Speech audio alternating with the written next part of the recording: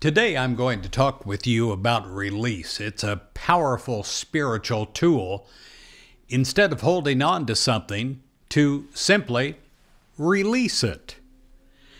Our minds are like fertile fields in which we sow seeds that can reap incredible, bountiful harvests. We sow only seed thoughts that we want to take root and to harvest. And therefore, we decide to think thoughts that are in accordance with God's will of good for us.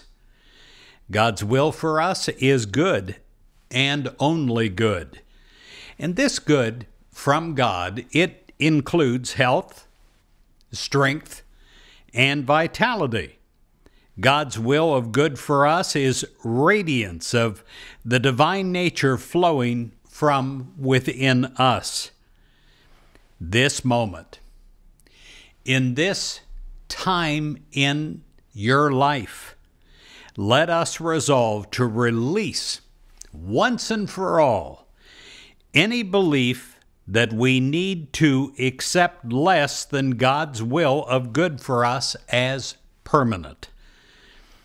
As we let God take over, we are able to accept health, and we're able to accept prosperity.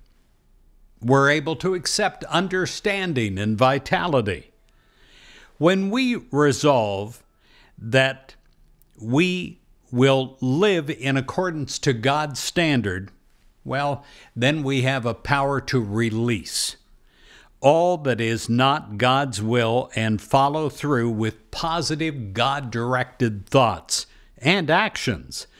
We're letting go and we're letting God.